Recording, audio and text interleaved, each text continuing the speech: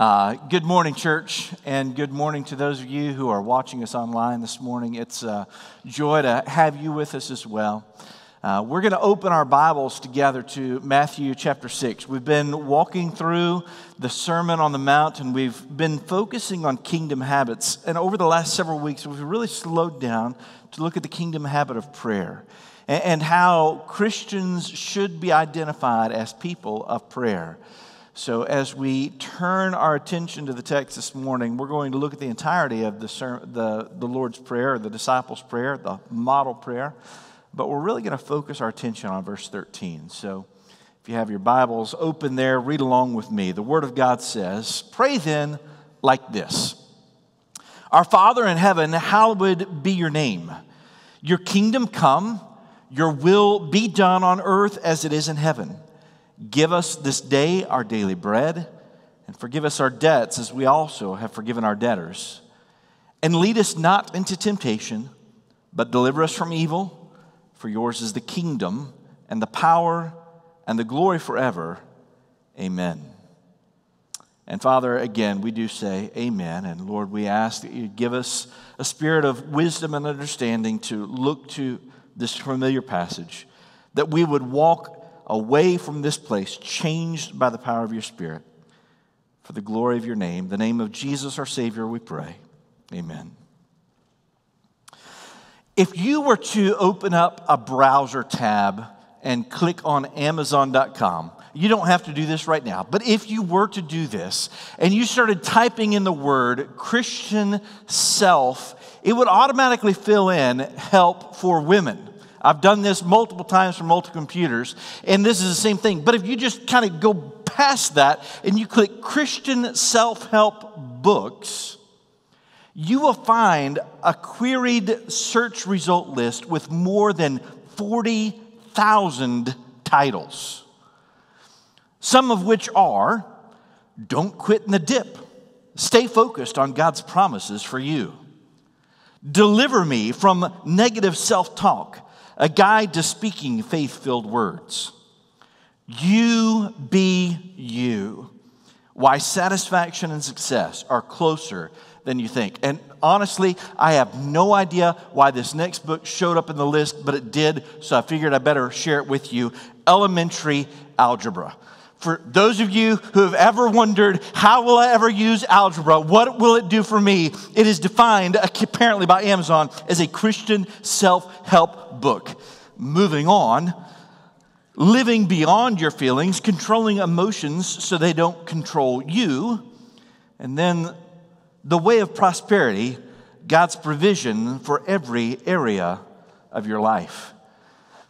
And in hearing these titles, I think that we hear a lot of sermon titles from what we would expect or what we want or perhaps even what some people desire out of church. This morning, as we look to the text and we look to this petition, "And lead us not into temptation, but deliver us from evil," we recognize this truth. Christian, you need the power of God more than you need self-help. You need the power of God at work in your life, moving in and through you, a filling of the Spirit fresh as we surrender to Him to guide you in your life much more than you need anything that's dwelled down deep inside of you that you can somehow unlock through the right words or the right phrase or the right reading of Scripture. We mentioned last week that prayer orients you to God as sustainer. And that's so very true. We're dependent upon Him for all we have. Give us this day our daily bread, and forgive us our debts as we forgive those who we have, as we forgive our debtors. But here we see not only the orientation of God as sustainer, but in this prayer, if we're praying this model prayer, we see that prayer orients you to God as your safeguard. Prayer orients you to God as your safeguard. Now, consider that phrase again. Lead us not into temptation. There could be an understanding of this where people would say, Pastor, do you really believe that God is the one leading people into temptation? Do you think God is the author of temptation or the author of evil? Is that what this prayer is teaching us? Is that the theological concept that we should be drawing out of here? And I think if you're looking at it this way, we're probably missing what Jesus is intending to say. Jesus, as he's in the Garden of Gethsemane and he's praying, let this cup pass from me, he looks to his disciples who had fallen asleep on more than one occasion and he rebukes them by saying, watch and pray that you may not enter into temptation. The spirit is indeed willing, but the flesh is weak. This is a prayer of confession. Not only forgive us our debts, but a prayer of confession. Lord, we need your strengthening in our lives. Strengthen us. The heart of the petition is not that God is the author of temptation. For James 1:13 says, no one, when tempted, should say, God is tempting me. Nor is the heart of this prayer that we would escape somehow all temptation. Because even as we read in Matthew chapter 4, Jesus was led by the Spirit of God into the wilderness where he was tempted by Satan. I think the heart of this prayer is that we recognize, yes, temptations do refine our faith, but the heart of this petition is that God would not allow us to succumb to temptation or that he would not abandon us in the moment of temptation. Lord, lead us not into temptation to a point where we're abandoned or where we're succumbing to it. And in all of that, we're recognizing that God is our safeguard.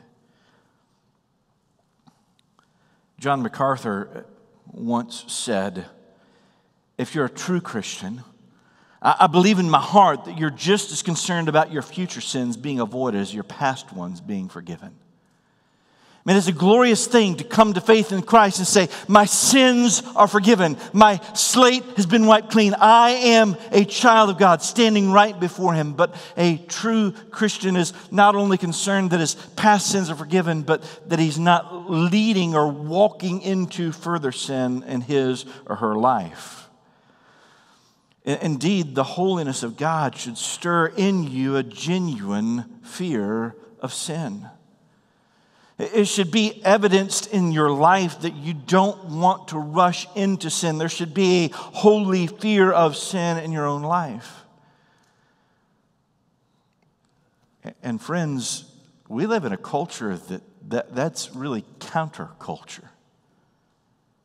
I mean, even the title of the book, You Be You, why satisfaction and success aren't as far as you think. You be you. You do what you want. I mean, you're probably not really going to hurt anybody. You just do what you want. Do your heart's desire.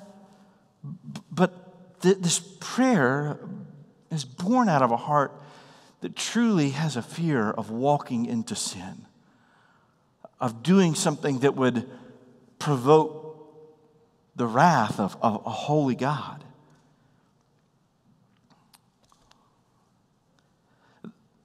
I am a complete idiot. Just the gospel mantra. I'm a complete idiot, but my future is incredibly bright and anyone can get on this. I'm a complete idiot. I realize that at any moment I can make a mess of my life. I can lose it with my wife, with my kids. I can become stressed and worry, and I can deal with it in inappropriate ways. I can make a mess of my life like that. And I don't really need you looking over my shoulder telling me how much of a mess I've made of my life. I get it. I own it. I know. I understand. But this prayer takes that reality very seriously. If we understand and know in our hearts that we can be led away from God just like that, then this prayer says, Lord, don't leave me there. Don't abandon me there. Don't allow me to succumb to this kind of pressure. It takes very seriously Jesus' words that he had mentioned just before in Matthew chapter 5. Remember when he's talking about lust?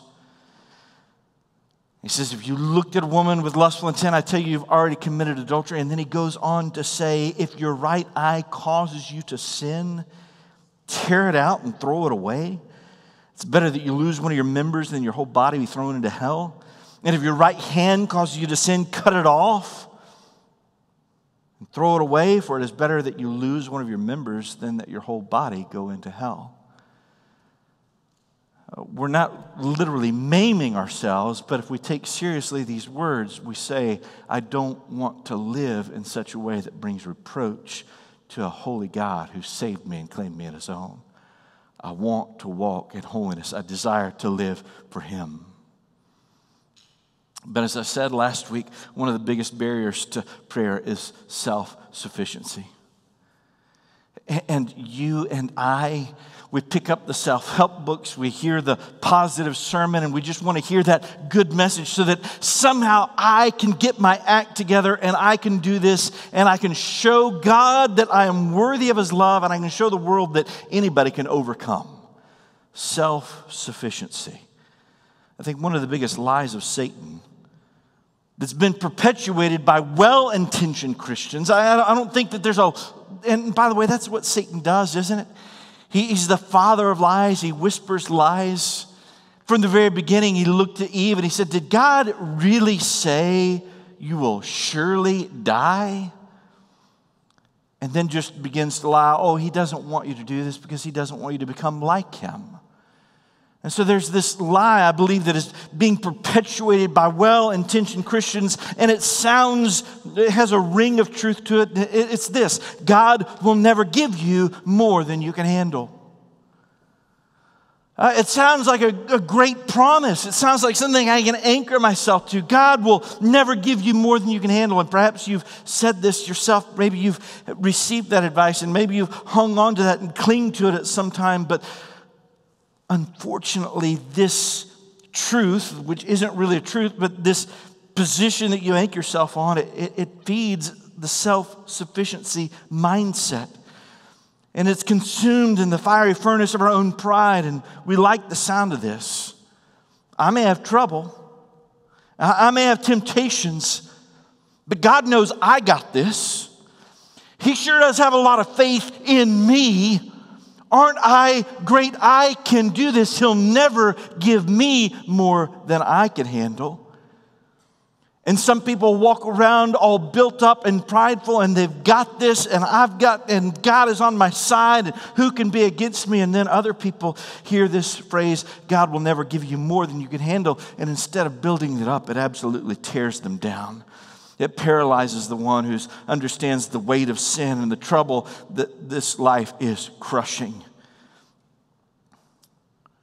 And if that is true, God would never give me more than I can handle. If that's true, then I don't have enough faith.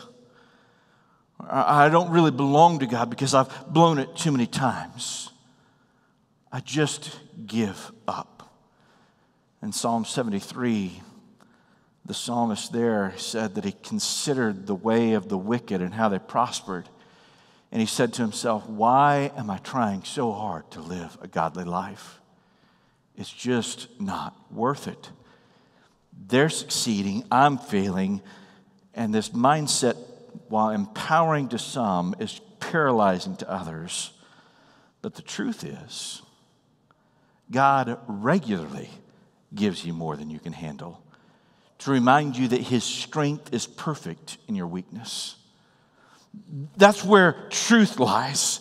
That the circumstances of this life, the temptations that we face, the trials that we walk through are often more than we could ever bear or deal with on our own. And it's just a reminder to turn to the Lord who is perfect and whose strength is perfected in our own weaknesses.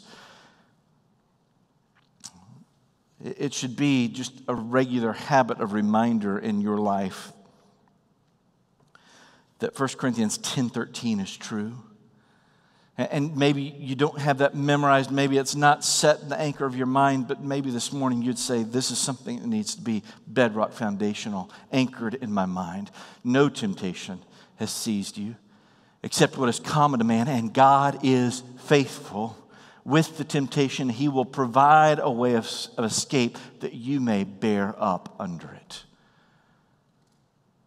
It may be more than you can handle, but if you look to the Lord, if you begin to take this to him in prayer, you find the way of escape that you can bear up under that weight through his provision. Now, this is all the prayer. This is all the petition. Lead us not into temptation.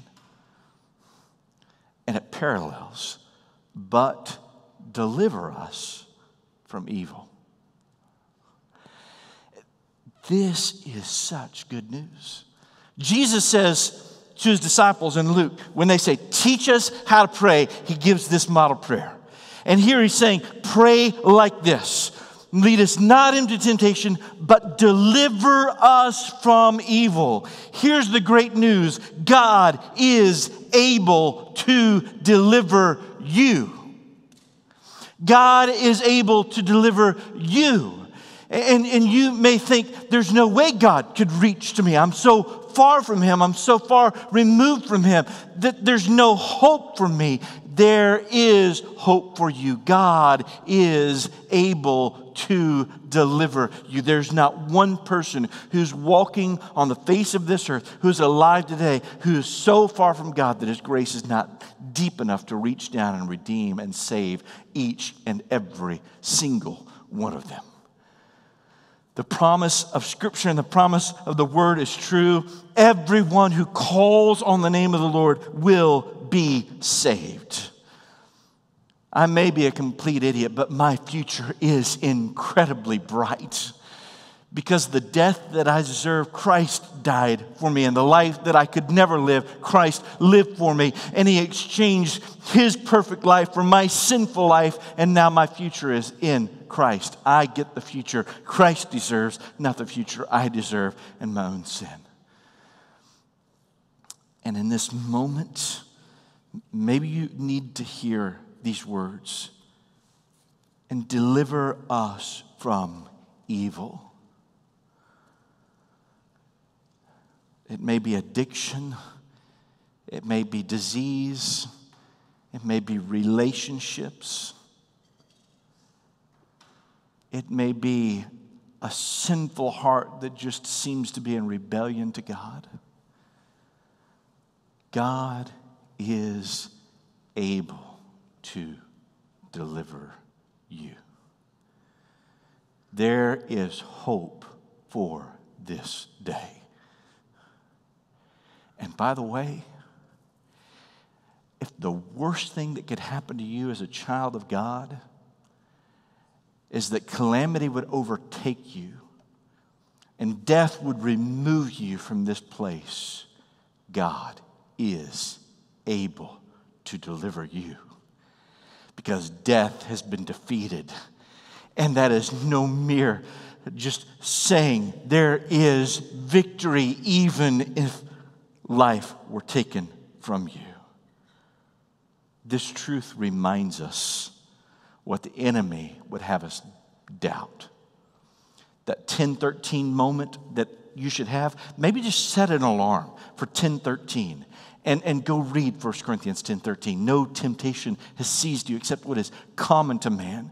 Because one of the other lies that Satan would have you believe in the moment of sin, in the moment of temptation, in the moment of calamity, in the moment of despair, there is no one who understands what you're going through.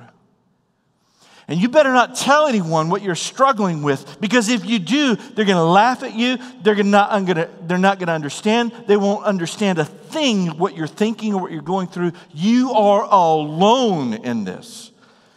But the truth Scripture says, no temptation has seized you except what is common to man. And you are not alone or abandoned in your struggle. God is present. God is with you. Deliver us from evil.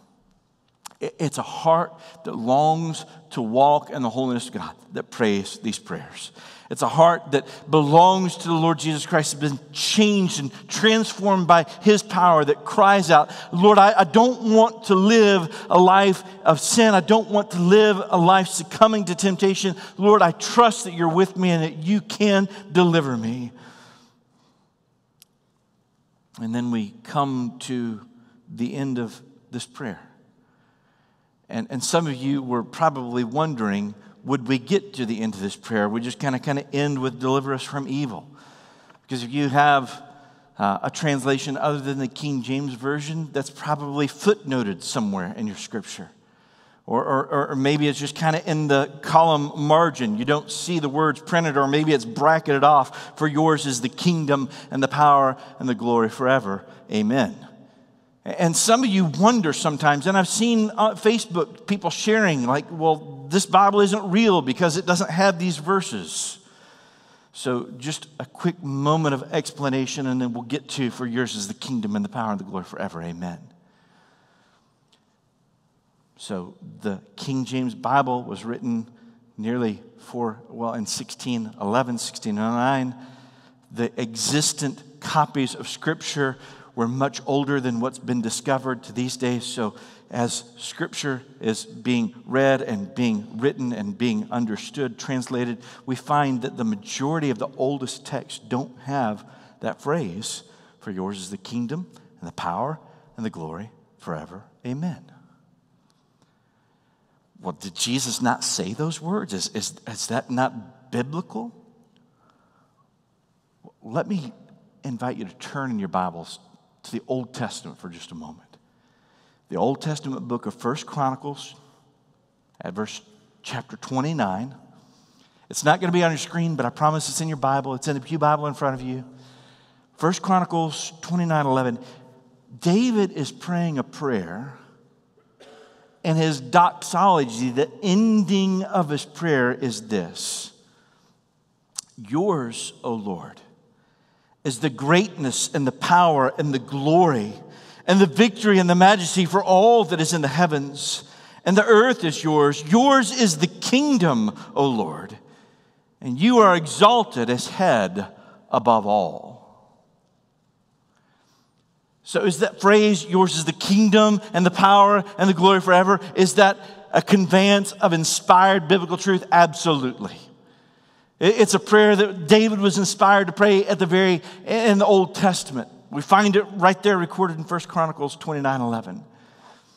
And as people begin to pray this model prayer, there was just this want to add a doxology to it, to add praise to it, to just kind of round out the praise with amen. And so this doxology was added at a later date. For yours is the kingdom and the power and the glory forever. Amen. And I still think it's very fitting to end the model prayer, the Lord's Prayer, with those words.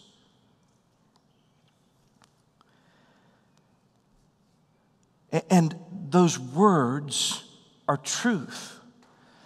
Those words anchor us for understanding reality.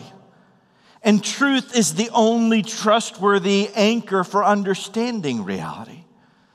So when we're praying, we're fixing our eyes upon the Lord, who is high and exalted in heaven, our Father, whose name is hallowed, and whose kingdom will come and His will be done, who's able to sustain us and safeguard us. As we think about all these things, it's anchored in this truth that God, the kingdom and the power and the glory belong to Him for all ages. Have you ever been driven to prayer out of fear and worry and anxiety? Absolutely. I think for many people, those become motivating factors. But it's truth that's the only trustworthy anchor for understanding reality. So if fear is motivating us to begin to seek the face of the Lord, it's good to be anchored in truth. God, yours is the kingdom, the power, and the glory forever. You are king and sovereign over all. And all of my concerns and all of my petitions I bring before you as king and sovereign over all. Lord, you and you alone are all powerful. You and you alone can forgive sins and change hearts and change circumstances. And that's why I'm coming to you. This is the truth that I'm anchoring, that I would understand reality. My fears, my anxieties, my worries, they pale in comparison to the one who is eternally and forever glorious. Do you understand how it's significant that we close with this kind of benediction, that we anchor ourselves in truth so that we understand reality? And that's my invitation to you even this morning, is that you would understand reality as God has put it before us. And that reality is that we are all complete idiots. We all make a mess of our own lives in one way or another.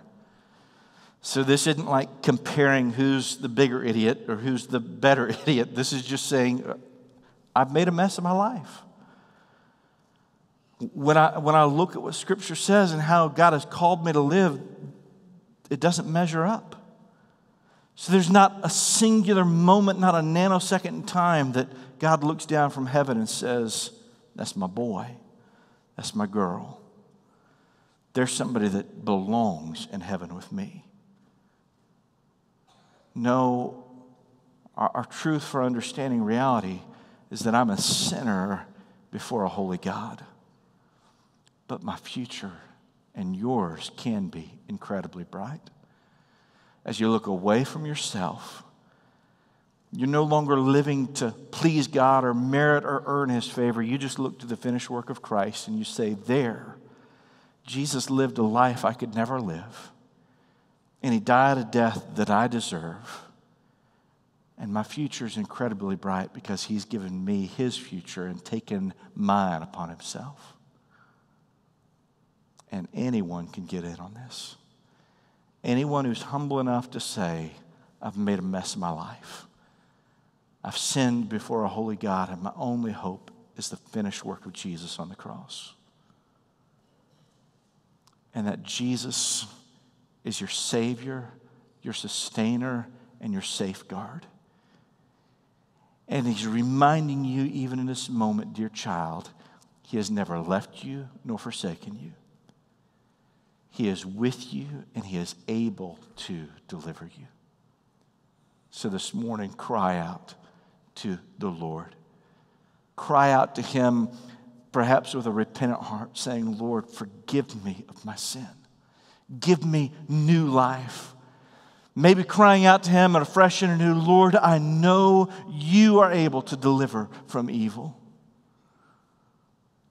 And maybe it's just the prayer of faith and the prayer of hope. God, You work all things together for the good of those who love You and are called according to Your name. So I pray, whatever trial or circumstance you're going through, God, show me where You're at work. Restore to me the joy of Your salvation. Let's bow our heads and our hearts this morning and ask the Lord to truly be Lord, Savior, Sustainer, Safeguard over our life. Father, thank You for this model prayer. Lord, thank You for reminding us that we belong to You as children. Lord, we confess that You're our sustainer. All that we have and all that we need, they come from Your hand. And this morning, Lord, we're reminded that You're our safeguard. That You've bought us by the blood of Christ and You keep us. And You desire to deliver us. So God, I pray for my brothers and sisters even this morning. Some of them may be facing temptation or trials beyond what I could even fathom. So God, I pray that you would deliver them. Lord, I pray that you'd deliver them by anchoring their lives in the truth that Yours is the kingdom and the power and the glory forever. Jesus, help them to fix their eyes upon You, the author and finisher of their faith. And God be exalted in our lives and in your church. In the name of Jesus we pray. Amen. Well, friends, this morning I just wanted to remind you about prayer and that barrier that may exist, the barrier of self-sufficiency. God regularly gives you more than you can handle, and He's calling you in this moment to trust Him, to look to Him, to cry out to Him. And maybe the cry and the response of your heart is, Lord, I need you. I need the salvation that you alone can give.